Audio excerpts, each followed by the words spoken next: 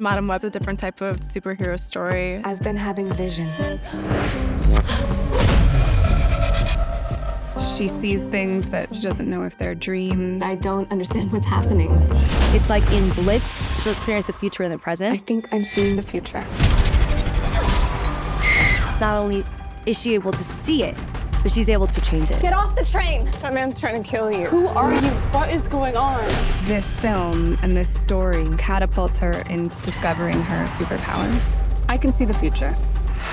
Oh, she didn't see that coming? That's not how it works.